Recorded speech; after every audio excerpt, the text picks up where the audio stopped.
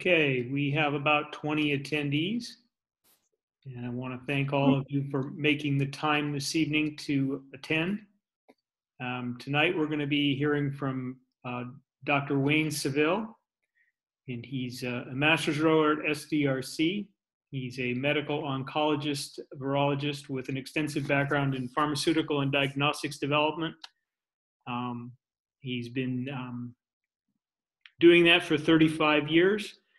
He's also worked extensively in areas of basic and clinical virology, including HIV, coronaviruses, and COVID-19.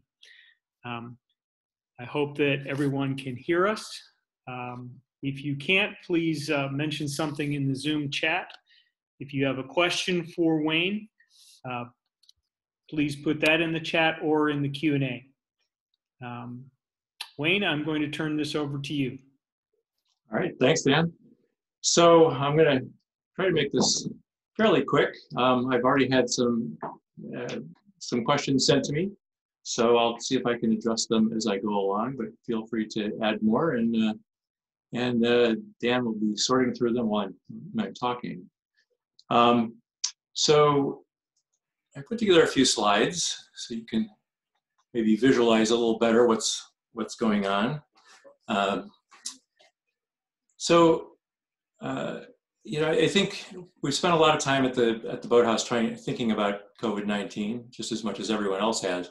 You know, I think it's been a difficult time, and I think we've spent a lot of time trying to stay ahead of the problem as well as we can. I think we've been pretty successful.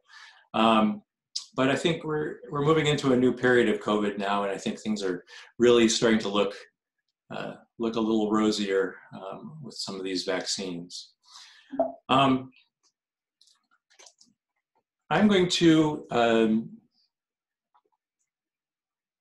talk about a little bit about where we are with COVID, some treatments that are available, not too many of them, where we are with vaccines, how well do they work, how safe are they, why do you want to get them now, and maybe a couple of bits of speculation on rowing in the upcoming year. So where are we with COVID? Well, we're winning in a bad way. We're now the #1 country in terms of number of cases per capita, way over everyone else at this point. This is not a good kind of winning. We're also just getting to the point where our death rate is actually higher than anyone else right now too, which is an especially large problem. At this point, nearly 0.1% of the population of the United States has already died of COVID. So it is a significant issue. It really continues to be a more and more significant issue at this point because rates are really continuing to rise. Our hospitals are getting full, our ICUs are getting full. It's starting to stress the system at this point. This is probably the most, I think, in some ways distressing graph I have here.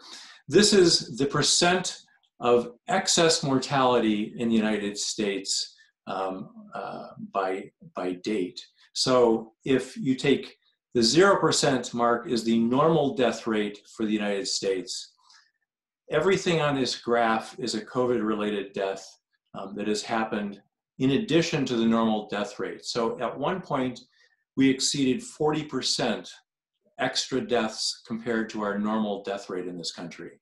And I think if you look at this graph, it's only to November at this point because deaths are hard to keep up with, take a long time to calculate.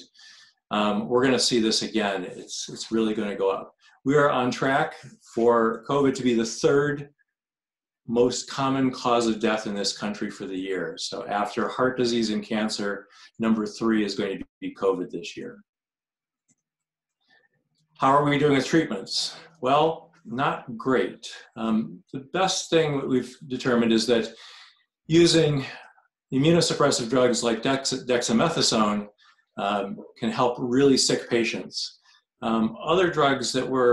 really thought to be a big issue, a big gain early on, like remdesivir and maybe the Regeneron antibody mixture that our president got, really haven't looked as good the more we look at them. I think they're all effective, but these are not curative, real. This is not like penicillin for strep throat. We have made a big difference in the death rate, which is now about half of what it was at the very beginning of the epidemic. But that's mostly because we just have got the supportive care, the ICU management, ventilator management down a lot better. There's also been a lot of drugs that people thought might be effective, but have not turned out at all to be effective. Hydroxychloroquine falls under that. Ivermectin is a little bit bigger now. It's an antiparasitic. Vitamins, zinc. These really have no data behind them that suggests they're effective at all. So really, we haven't done very well with treatments. However, the vaccines are here, which is really a big difference.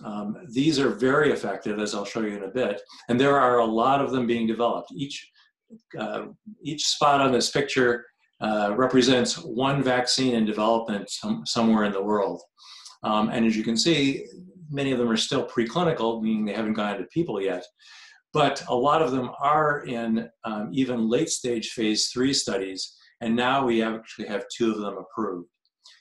And some of these are the old-fashioned kind of vaccines. Some of them are completely new types that have never been approved before.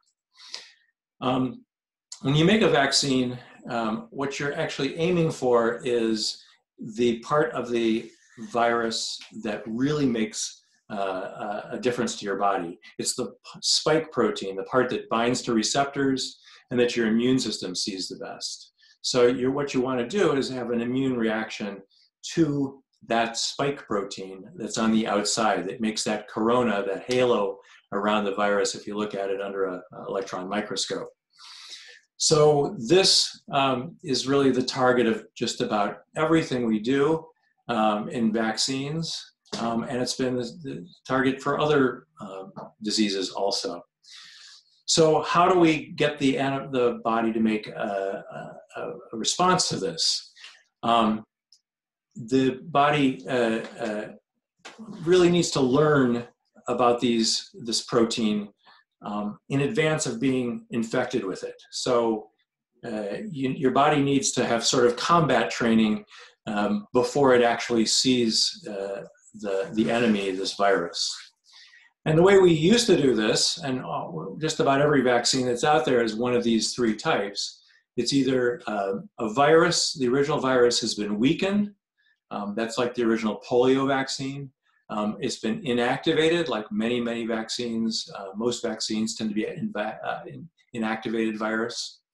Or you can make that protein, like the spike protein, in the lab and inject that into people, usually with something to augment the immune system.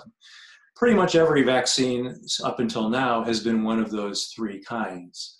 But we had a little bit of an advantage here that SARS, the predecessor to the virus that causes COVID-19, we had experience with that about 10 years ago. So several companies tried and labs tried making these newer kinds of vaccines, and so there was some experience with them, which sped everything really along really nicely. So where are we now? We have 2 vaccines that are now approved.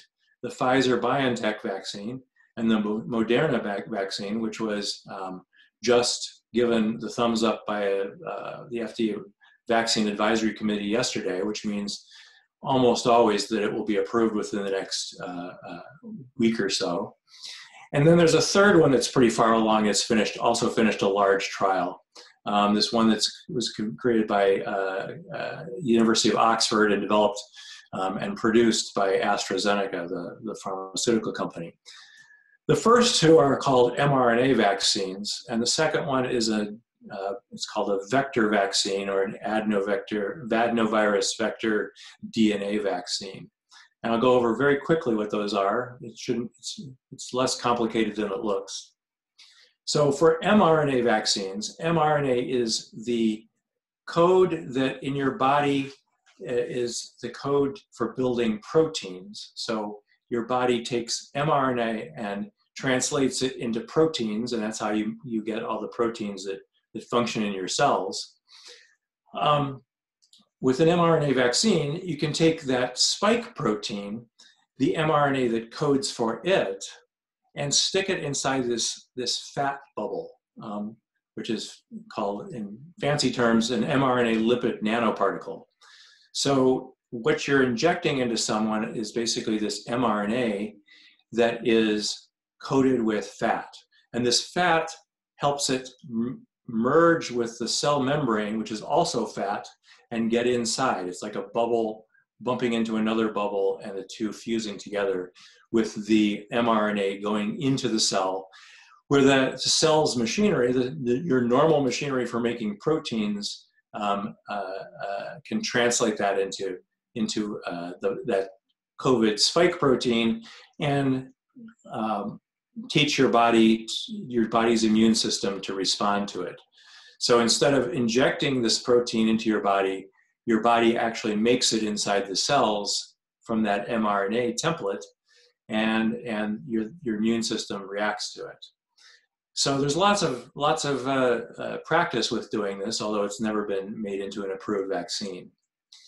The AstraZeneca vaccine is very different. It takes a bit of the same approach. It takes DNA, which your body can also translate into proteins, and sticks it inside a cold virus that's from a chimpanzee. So it's a chimpanzee cold virus that's been inactivated. You stick the DNA inside it, you inject it into the body, it attaches to your cells, injects the DNA into your cells like the mRNA gets into your cells, and then that makes the spike protein. So this is just two ways for your body to make it. I'm not going to talk very much about the AstraZeneca vaccine, although it's been shown to be effective.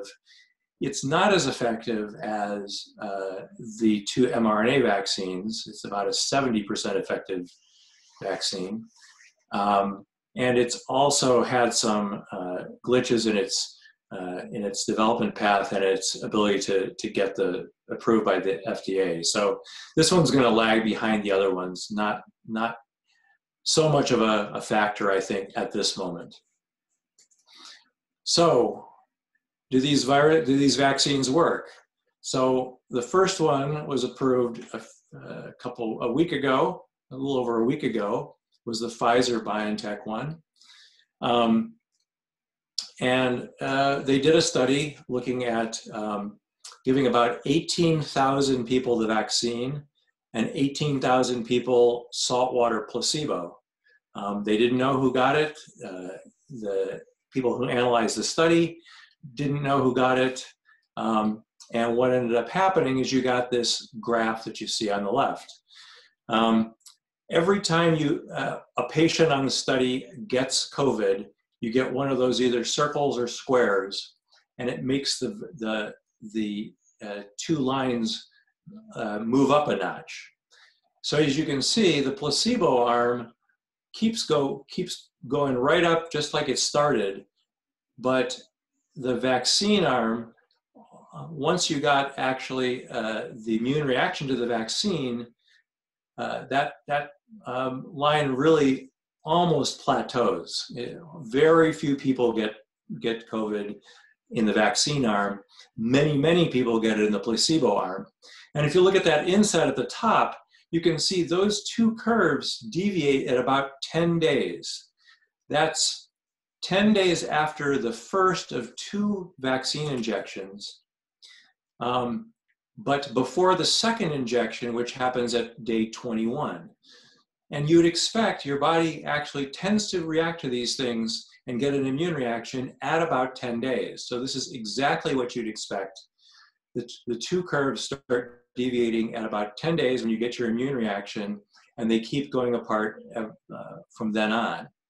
Now, so this is the advantage. This is why the FDA has said that they agree that that a single vaccination probably is effective, because you started getting this deviation in the two curves before you got the second dose.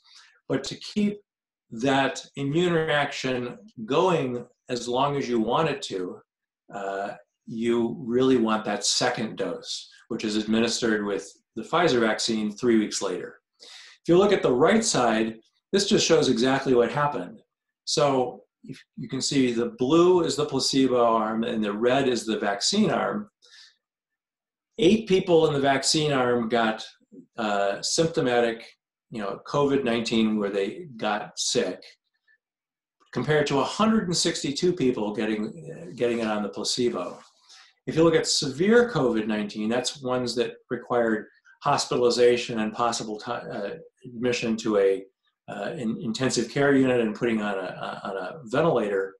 Only 1 patient got severe COVID-19, and 9 got it in the placebo arm. So the vaccine efficacy was 95%. So prevented 95% of infections, and that's including the few that they got before the patients actually got an immune reaction. Now, the Moderna vaccine has also been tested, and this data just came out, was presented to the FDA Advisory Committee yesterday. What you're going to see is it looks almost exactly the same. So the two arms start deviating at about 10 days. In this case, Moderna wants you to get your second vaccination 28 days or 4 weeks after your first vaccination. And the vaccine arm only got 11 cases of COVID compared to 185 in the placebo arm, and 0 cases of severe COVID compared to 30 in the placebo arm. So a bigger difference there. This is like an economist term. Children use it freely in Iceland. We have the most cars in the world. A whole new. Someone needs to mute their line there. Thank you. So, and that's after 14,000 people were injected with the vaccine compared to 14,000 with placebo. So almost exactly the same result, almost exactly the same efficacy. They estimate their efficacy. It says 9.1 there. It's actually 94.1%. So that is basically, those two vaccines are indistinguishable from the efficacy standpoint. They work just as well, and they prevent 95% of infections. Side effects, I'm just going to talk about the Pfizer because the Moderna is very similar. The only difference with the Moderna is that there probably was a little fewer side effects with the first dose with Moderna, and a few more side effects with the second dose on Moderna compared to Pfizer. But basically, they are very similar. And this chart shows you the difference between what you see with the placebo on the far right with the typical flu vax that almost everyone gets when they get their annual flu vaccine and the side effects there, the Pfizer COVID vaccine, and then Shingrix, which is the shingles vaccine that came out about 2 years ago, which is the more effective shingles vaccine for people over the age of 50. A plug for that, please get it if you haven't gotten it already and you're over 50. But it is probably the most, as they call them, reactogenic vaccine, meaning that it stimulates your immune system to react to it more strongly than almost anything else. So that's kind of the poster child for the worst kind of side effects that you can get with a vaccine. And the flu is almost indistinguishable from placebo in many ways, except for the possibility of getting pain at the site. So what did the Pfizer vaccine, and by reference the Moderna vaccine, people get? Most of them got local pain at the injection site. It's kind of irritative, and it does cause some pain there that goes away usually within a few days. It's not severe. Ice, Tylenol, that kind of thing is fine. Some redness and swelling occasionally. And then over the first couple of days after the infection, some people get mild to moderate flu-like symptoms with achy muscles, fatigue, headache, although you can see that the headache actually isn't very much different than placebo. Chills, maybe a low-grade fever. In many ways, it's probably a lot like the Shingrix vaccine, which also gives you that, but it's not as bad, and it doesn't usually last as long, and fewer people actually get it. So those are the big side effects for the Pfizer vaccine and for the Moderna vaccine: local injection site pain and some mild flu-like illness, mild to moderate flu-like illness for a few hours to at most a couple of days. Some people suggest not getting it. If you get it, you might want to say that you're not going to go to work the next day. But you know, I've had the reaction with Shingrix, and it's not too bad, and I would have gone to work anyway. It's worse than the Pfizer vaccine. So, and then flu is less. So that's kind of where it sits. It's not too bad. It does hurt where you inject it. You can get a little bit sick with it. I believe Ralph asked whether he can get it along with Shingrix. I would suggest separating them because they both have the same sort of side effects. You might get worse if you get both. That's not an absolute. Your body is used to dealing with all sorts of different of these kinds of bugs, it being exposed to that at the same time. It's probably not going to be a dangerous thing, but probably for your own comfort, you might want to do it, separate it out. So long-term side effects is a question everyone has, since these trials have not gone very long at this point. But I don't think this is as big a problem as people think. Historically, almost every vaccine side effect for vaccines up until now if you're going to get a side effect, it occurs within the first week, usually within the first day or two. There are very, very few late side effects with vaccines. In general, most of the suspected long-term side effects have turned out not to be from vaccines. If you go back, the likelihood of getting them is not increased with people that get vaccines, including things like autism and neurologic side effects and things like that have generally not turned out to be related to vaccines. In fact, I can't think of a single convincing episode where a late side effect was a problem with any vaccine. And either way, the FDA has mandated a follow-up period on these clinical trial patients of at least 2 years, looking for problems. Plus, they're on the FDA vaccine adverse event registry system. So they'll be collecting potential adverse events from these vaccines basically forever. The other thing about these trials is that the average patient on these trials has actually been watched for a total of 2 months already. So it's not like these patients have not been watched. These trials have been at least as large as any vaccine trials for previous vaccines. They've just happened faster. So I don't think you're getting an untested vaccine. You are not getting a long-term follow-up on these, a very long-term follow-up on these vaccines, but it is very rare it seems very rare or even non-existent for them to cause long-term side effects. What are the differences between these vaccines? I've talked about how similar they are, but they have a few differences, in part because of how they designed the clinical trials to test them. The time between injections is 21 days for the Pfizer. Moderna's 2 doses, 28 days apart. Pfizer is approved for patients 16 and older, Moderna's 18 and older.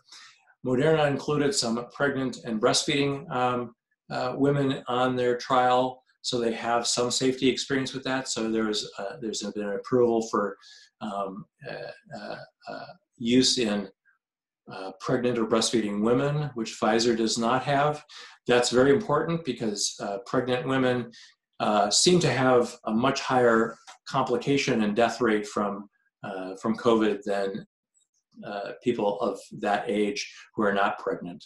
So these probably it's very important for pregnant women to get vaccinated. There's been a lot of talk about the storage temperature for these.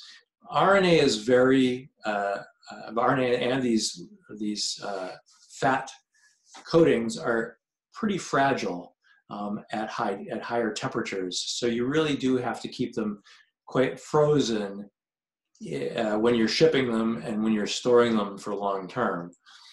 They can be stored for at least 6 months at frozen temperatures. The Pfizer needs to is required to be frozen in special freezers that go down to 94 degrees Fahrenheit, which are most medical centers have, but they can be tricky to ship. You have to ship it in dry ice. The dry ice cannot go away.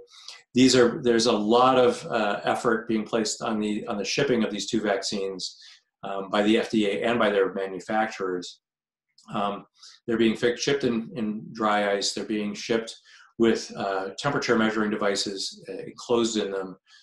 I think it's pretty clear that they will actually arrive frozen, and if they're not frozen when they arrive, or if they've had a period of time when they didn't stay frozen, it'll be known. Once you get them and thaw them, if you thaw them in the refrigerator and keep them there, the Pfizer is stable for 5 days, the Moderna is stable for 30 days, so plenty of time to give them. These are multi-dose vials, by the way. And then at room temperature, Pfizer is stable for 6 hours and Moderna is stable for 12 hours. So you can't leave them sitting out for an entire, you probably shouldn't leave them sitting out all day, but it's not going to be particularly difficult to keep them in good shape. So why get them? I think people are concerned that there's a risk to getting a quote untested vaccine. I've tried to tell you how I don't think this is an untested vaccine, and the risk I think is quite low. How do we, the way to minimize COVID-related cases and disabilities, the long-term disability you can get if you get a case of COVID, and of course death. There's 4 main attributes that really, all 4 of them are important for having the most impact on public health with these vaccines. One is, of course, vaccine efficacy. You can't get much better efficacy than these vaccines. Currently, the most efficacious vaccine that exists is the measles vaccine at 98% efficacy. This is almost that. In fact, you can't actually distinguish it from a 98% effective vaccine statistically. The other things that are important are rollout speed, which of course the companies are trying to maximize as much as they possibly can. I don't think we have any control over that, and they are producing vaccines at an amazing rate, actually. But the other 2 things that are very important are the proportion of people vaccinated. The more people vaccinated, the more it protects the people that aren't vaccinated. So the higher we can get the proportion of people vaccinated is really a key piece of information for how we can protect each other. And then transmission rate, this R0 that people talk about, how fast it transmits, how many people an infected person can transmit it to another person. That's also extremely important while we're rolling out these vaccines to keep it low. So you need to keep your masks on. You need to keep out of places that are poorly ventilated, crowded. You need to stay away from other people, social distancing. All this remains important for the foreseeable future. So don't stop doing it. We're not going to stop doing it at the boathouse. You shouldn't stop doing it in the rest of your life. And then there's the question of herd immunity. Can you get enough immunity in the herd for it to stop the whole transmission cycle of this disease? people have thought, well, various countries have said, okay, well, if we get everyone infected, we'll stop it because there won't be any more people that get infected. Well, of course, one of the big downsides to that is that people die of this and people are incapacitated for months with it. That's not a very good thing. It's also almost impossible to get high enough immunity through just people contracting disease. One, not enough people get it. Two, the immunity dies off after a while. So there's always this people cycling in and out of being immune. So you need to probably be at least 70% of a population needs to be immune before you actually get this herd immunity protection. And the only way you can historically do that is with vaccination. We did it with smallpox. We almost did it with polio and measles. It can be attained, but we need to get above 70% of the population vaccinated to do that. So I'm just going to end with a couple of points about how this all affects us at the Boathouse. Our current policies are made to follow the San Diego County guidelines very closely, and we're going to keep them that way. They really focus on the important part of COVID transmission, which is airborne transmission. They can be transmitted by touch and transferring things from surfaces to your eyes, your face, your nose. But it's a smaller proportion of things. It's really airborne aerosols and droplet projection from people talking and breathing hard and yelling and screaming and all the things that people do. That really is an important thing to remember, that's probably the most important thing. And probably another thing to remember is that a significant proportion of transmission is by people that don't know they're infected. Asymptomatic transmission is from 20 to 80% of infected cases. So just because you feel okay doesn't mean you're not transmitting it to someone else. We're also pretty closely aligned with U.S. rowing policies. Some have suggested that, in fact, U.S. rowing got some of their policies from us because we hopped on this pretty early, and I had given a couple of talks to people at U.S. rowing in the past. We're also closely following the CDC recommendations for isolation and quarantine of people people who have been at the Boathouse who have turned out to become infected. We've had, as far as I know, 4 cases at the Boathouse. There has been no spread. This is really, I think, a testament to the fact that we've really tried to do the science-based approach to preventing transmission between people.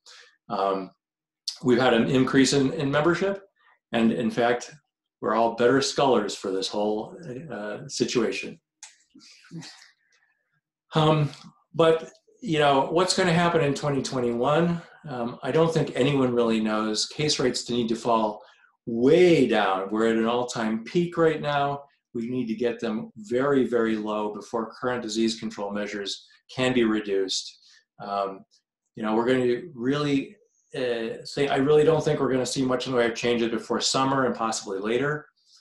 We're never going to move away from, I think, the San Diego County policies because they are reasonable and because we can really get a lot of problems if we don't follow them.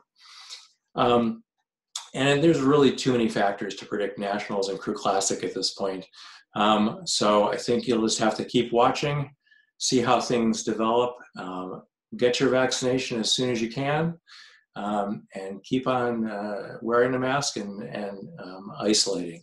So that's what I wanted to talk about tonight. And I think if there are any questions, I think we can move ahead with them. I do think, while you're putting in questions, I did get a few questions from a couple of people. Catherine had asked about storage requirements. I think I addressed that pretty fully. I think, the stability of these vaccines, once they're thawed, is pretty good. I don't think that this is going to be a big problem. We're going to know if the shipping, if they weren't kept frozen during shipping because of the devices that they're using. I think that's pretty straightforward. Do I know which populations will receive the Pfizer vaccine and the Moderna vaccine? I don't know. I think they'll come out as fast as they can come out. I think Moderna is getting ready to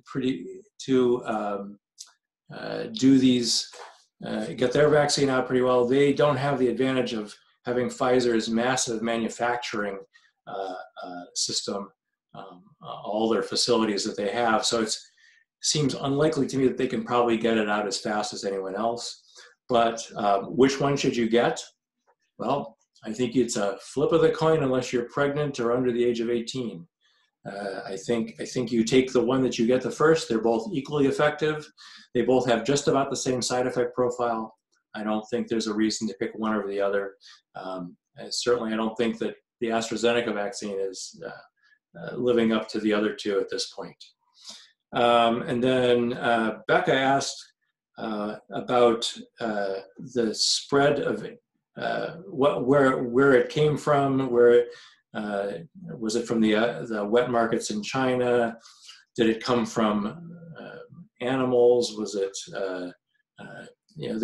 There's a lot of questions about this, and I think the simple answer is that people don't fully understand. The wet markets in China may or may not have been the place that it transferred. It probably actually came out sooner than that wet market, but the wet market was a very good place for people to run into each other and transmit it, be it from person to person.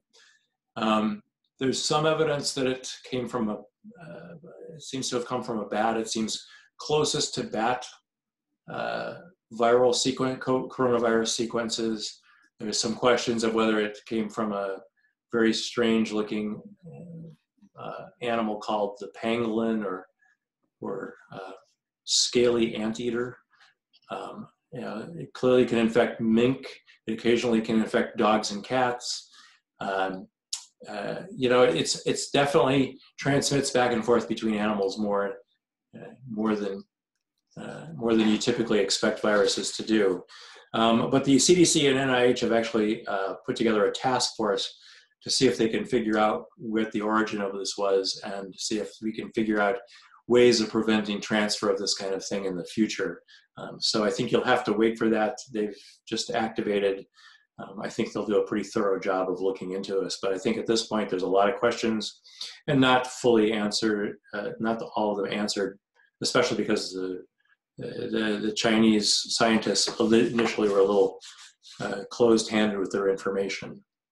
And then I think also, she also asked about the side effects of the vaccine. I think I covered those. All right, I can take some questions, some additional questions if people have them. I would like to give Richard Yoakum the ability to talk. He pointed out a couple of things and he had a question. Sure. So Richard, you can talk to the whole crowd now, if you enable your microphone. Great. Can you hear me? Yes. I can hear you. All right. I just shared on the chat that I enrolled in the Moderna trial, and I'm sure I got the vaccine, not the placebo. That was several months ago, and I just want to echo what Wayne said. If when your day comes up, if you're lucky enough, then please get the vaccine. But try to plan it on a day where you can take the next 1 or 2 days off work, because you may need that rest, as I did. It wasn't really bad, but I was basically pretty much non-functional for about 36 hours. Not really uncomfortable, but just really not able to do any work, and either physically or cognitively. Yeah, so I think that's probably on the severe end of the side effect profile, from what I can gather from the clinical trial data that's been available so far. but it's certainly not a huge surprise either. So I think, yeah, that it certainly has been suggested that people might want to, plan ahead and not do anything too strenuous for the next day or two after the vaccine. I mean, I certainly got the Shingrix, at least on paper, looks more severe, and I certainly got some symptoms from it. Mine didn't last anywhere quite near that long, but there's always a wide range between people and how long these things last, for sure. So yeah, so thank you, Richard, for telling us the personal response. Richard also mentioned that FDA authorized Moderna's vaccine for emergency use today. Right. Yeah. Oh, that's right. I did hear that, actually. Yeah. The advisory committee meeting was yesterday, and it was not a controversial discussion. Let's say. Neither was Pfizer. This is. I think you can't understate just how happy the scientists and the companies were to get the results that they did. By the way, I did want to mention that if people hadn't noticed, Dave Ward posted that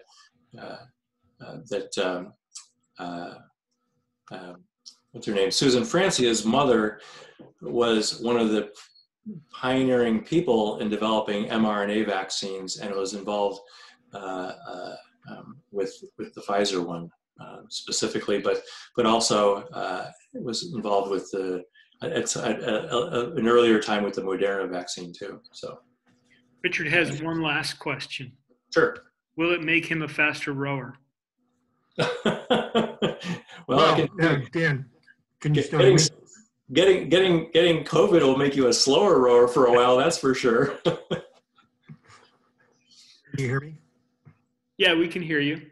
Yeah, so actually my question was, I've except for that first 36 hours, I've felt great, no long-term side effects, but others may wonder whether getting that alien RNA might cause you to grow additional body appendages, and if that would make you a faster rower, and then would you be restricted to entering only adaptive rowing events?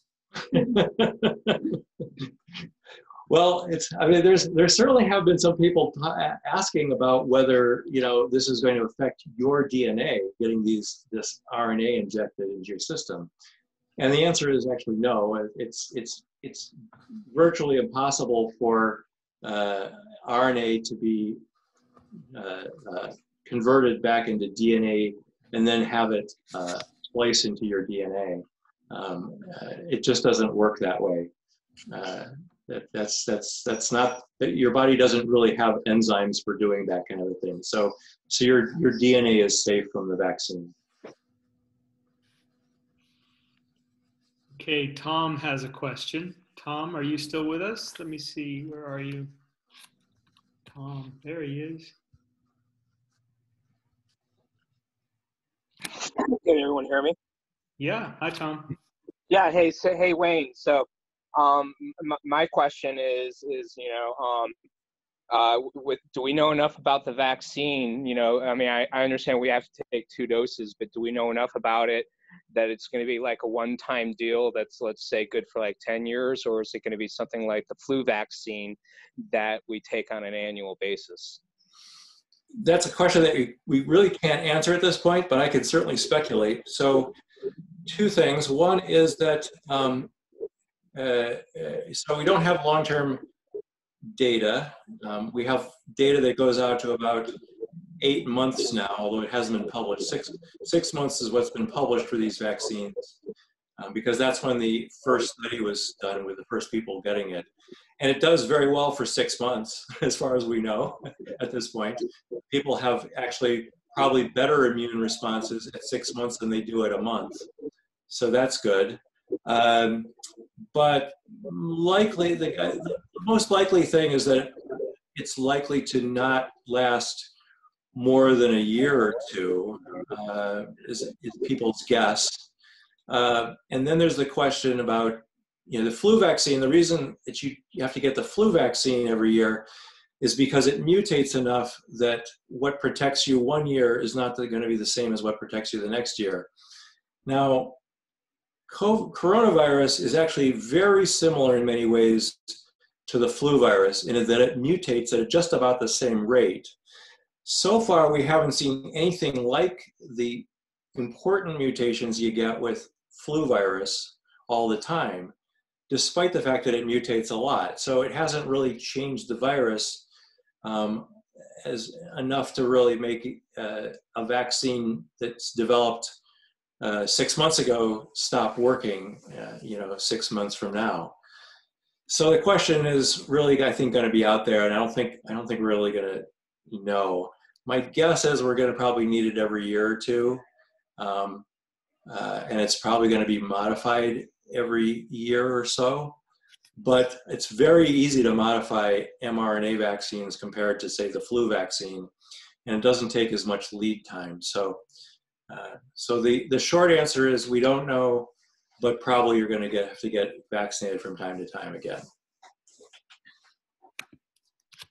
Hey, thanks, Wayne. So so that was my recollection. Like with the flu vaccine, isn't it that a group of physicians need to get ahead, several months ahead of time to make their best guesstimate as to what they think the worst flu is going to be out there, and then start generating it in time and do that. And so you seem, from what I'm understanding, is this probably won't take as much lead time for it. Actually, the funny thing is that the decision about what flu vaccine to make next year occurs right now. This is when the FDA is deciding what the next flu vaccine is going to be for next year. So this you can probably make a vaccine for it in less than 6 months, probably four months with mRNA technology. Thanks, Tom. Thank you. Next up is Chris Shannon. Chris, can you hear us? Yes. Can you hear me? Yes. Yep. Hey, thanks for including those of us not part of SDRC. Just a quick question for you. Once we're vaccinated, do we still need to wear masks? Yes, actually.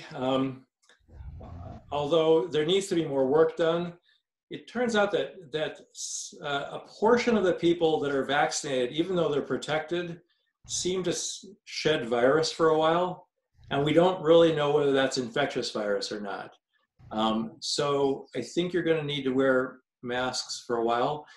Also, 95% effective isn't 100% effective, so it's not quite the same thing. So I would say that masks are going to be used less and less at some point, but I think for the time being, you still need to keep wearing them. There'll be more information, though, I think, coming out over the next few months about when masks can come off. Thanks, Chris. Did that answer your question? Thank you. I'm certainly glad to have you here. Thanks, Dan. Jackie, you have Hi, a Dan. question. Hi, Dan. Can you hear me? Yes. I was wondering, when are children going to be able to be vaccinated? Any idea?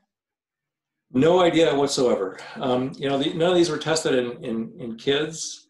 I've heard that there are pediatric trials starting up, but I don't know anything about them at this point. I'll tell you what, I'll take a look into it and see if I can see what the timeline for these trials are. I think, they're at less risk, of course, for bad problems from COVID, but they are certainly a mechanism of spreading the virus. So it's a very important question. So I'll see what I can find out about that. Richard mentions that he's read that Moderna has started a pediatric clinical trial about 2 weeks ago. Yeah, that's what I had heard too, but I don't know what the timelines are supposed to be. My guess is that it would take longer to accrue patients to than this, but although it's probably smaller, my guess is that it'll take at least 2 more months, 3 more months to get through. Okay, thank you, Jackie. Kristen, you're up next with your question. Hey, Wayne, thank you for presenting this. It's been fascinating information. I appreciate it. So if offered the opportunity to participate in a trial, would you suggest that we take it?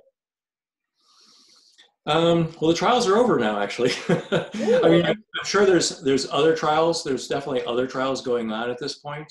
Okay. But these trials have all the patients that they need on them. You know, I don't think it's going to be a long wait before there's enough vaccine to inject the rest of us. I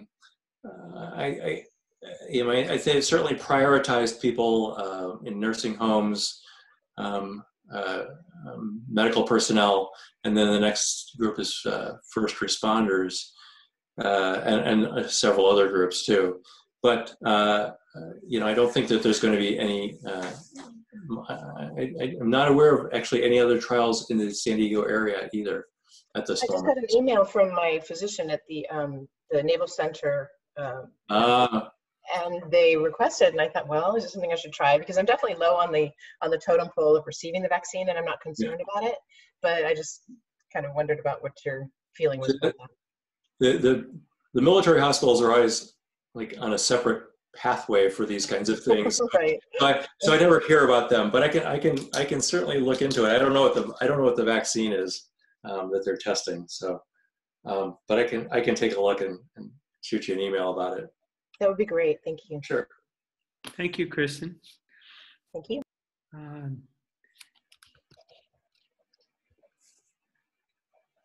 Mary Bush. Hello. How is everybody? Hello. How are you? Hi. My question is, will the distribution of the vaccine ensure that the recipient receives both injections from the same manufacturer? And if not, if they receive doses from different manufacturers, will there be any issue? Well, I can't imagine that they wouldn't be planning on just giving you the well. I can't imagine they'd give you a mixed set of vaccines, just because that's kind of not the way things are usually done. Yeah, the plan is to actually to provide enough vaccines to do both vaccinations. That's at least Pfizer's and I'm sure Moderna's intent. Now, will there be supply glitches in the whole thing? I wouldn't be shocked if it were, but I think each vaccination location that I'm aware of is trying to give you a vaccination card and keep records there, so they know if you haven't come back. You know when you need to come back, and if you are delayed by a week or two, I don't think it's a major issue. These kinds of things aren't so critical for their timing, but I do think it's critical to get the second dose because the immune response is going to be much more long-lived if you get 2 doses. Yep, that totally makes sense. I really appreciate it. I've just heard some challenges with some of the distribution of the product. I'm sure there will be some problems with this. I mean, it's too big an effort really for there not to be some problem, but you know, if you miss it by a few weeks, I wouldn't worry about it. I think it'll work out just fine. Yeah, I mean, my hope and intent would be that we would all get the dosage from the same manufacturer, but knowing that we need to do this 3 weeks-ish apart, I just can see glitches with that. So it would be great if they would sync up in some manner. But anyway, thank you for all this great information. Sure. Thanks for joining us, Mary. There's a couple comments, Wayne, about clinical trials for kids. Richard mentioned in the chat that there's one for Moderna that has 3,000 subjects. Projected completion is June 30th, 2022. Okay. Yeah. Yeah, that's from clinicaltrials.gov website, the government website that keeps track of all these things. Those numbers are probably fairly accurate, that date. Richard also has a more complex question on antibodies and T cells. So let's see if I can unmute him. There we go. Richard? Yeah.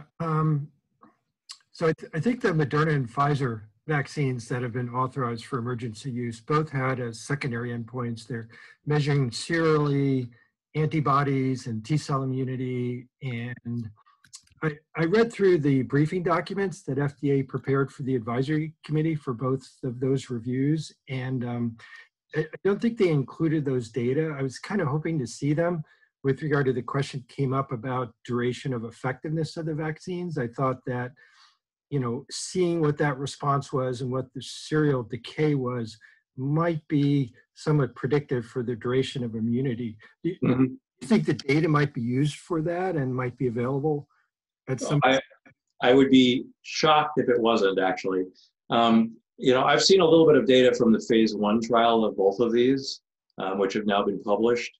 And, they looked at, I think they both looked at immune responses at 1 month and 6 months after vaccination.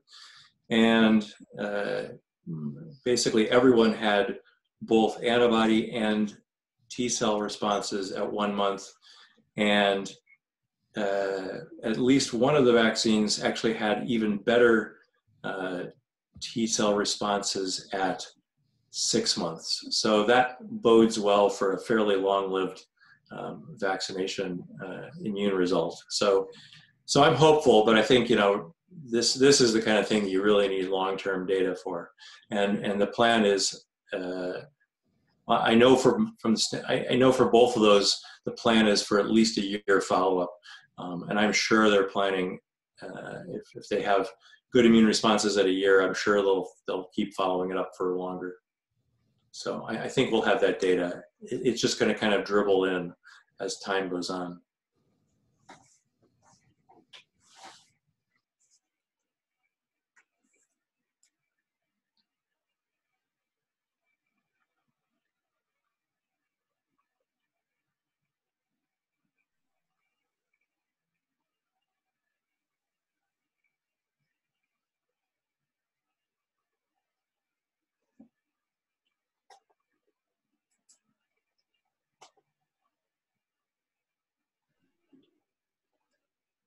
I can't really hear anything. If someone's asking a question, I can't hear it.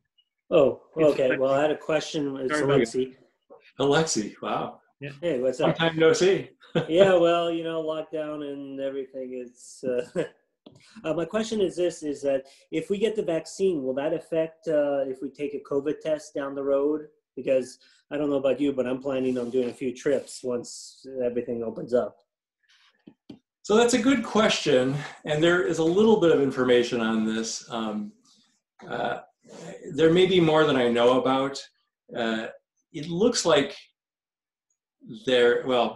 so it looks like some people actually can test positive even after they're vaccinated, and my guess would be that you can be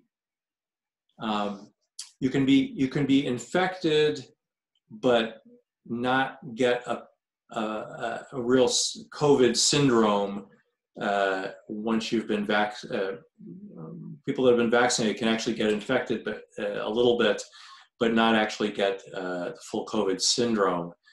I doubt that the vaccine itself is going to cause you to make enough of the spike protein to show up on any testing, and certainly it's not going to show up.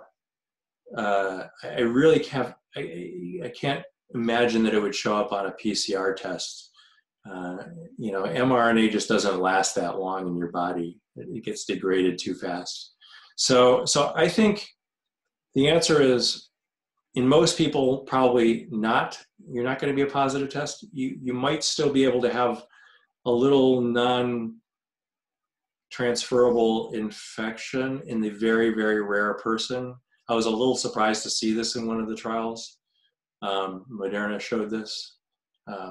So I guess the simple answer is it's extremely unlikely, but not totally impossible. So get our yellow book stamped, I guess, right? Yeah, I think that's good anyway, because you're gonna, if you're traveling, they're gonna want to see it anyway, probably, in some places. Yeah. Okay, cool. Thanks. Thank you, Alexi. And Jerry Jessup has a good question here. Hey, Wayne. Another person I haven't seen in a while. Yeah. Well, hopefully I'll be down at the boathouse, but I sure appreciate your presentation this evening. Thank you very much.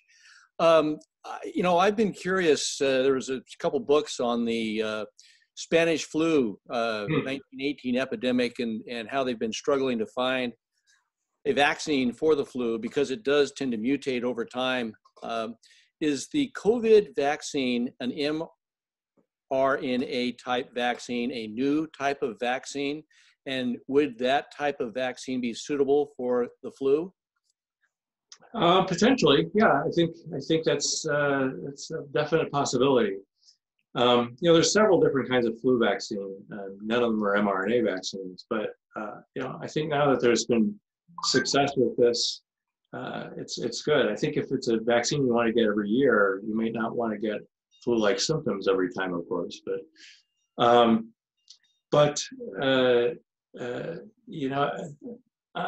kind of hoping.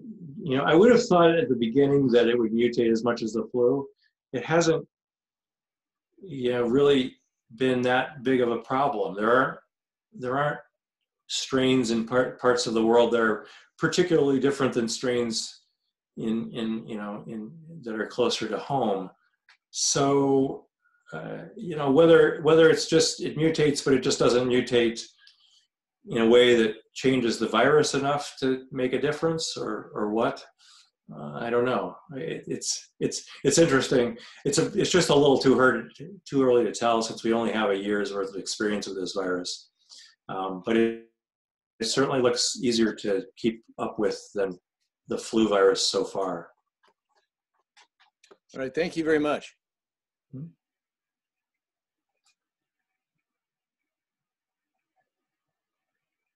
Wayne, I was asked a question offline by someone.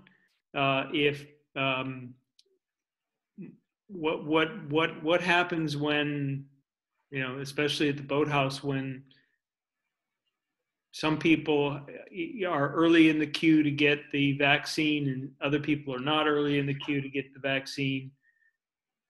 What does the science tell us we should do? We should keep our masks on and keep isolating, I think, is the answer. Like I said, when I talked about those 4 factors that really affects how effective the vaccine is going to be in preventing a lot of cases and deaths, that comes from a modeling study that's a really interesting modeling study that someone did about 3 or 4 weeks ago.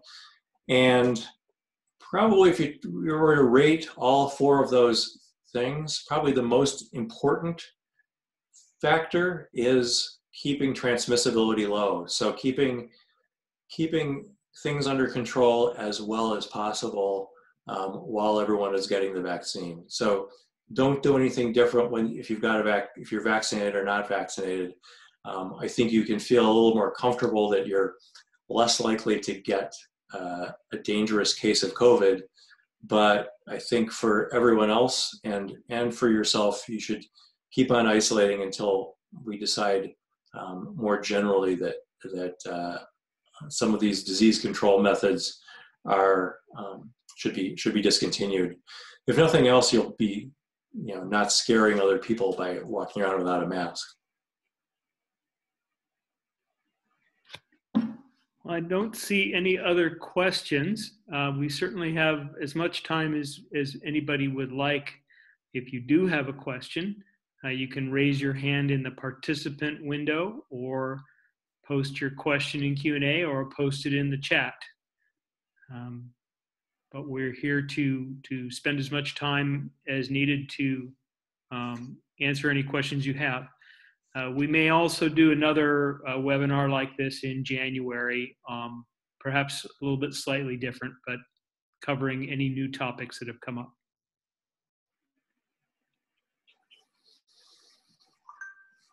Of course, this is a bunch of rowers, so we're getting close to our bedtimes here.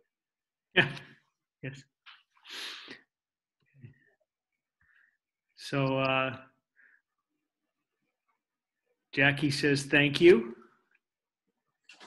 And Richard says thank you. Great job getting a lot of info across at just the right level of detail. You can read the chat just as well as I can. Well, thanks for coming in to listen. I appreciate it. I just wanted to make sure everyone is up to date on where we are with everything. Oh, so the question is there going to be, can we do barbecues next summer? I'm hoping so. I'm not going to guarantee it, but it depends on how fast everyone gets vaccinated, how much the transmission rate goes down, that kind of a thing. Certainly a lot more likely than it would have been this year to have it. All right, everybody.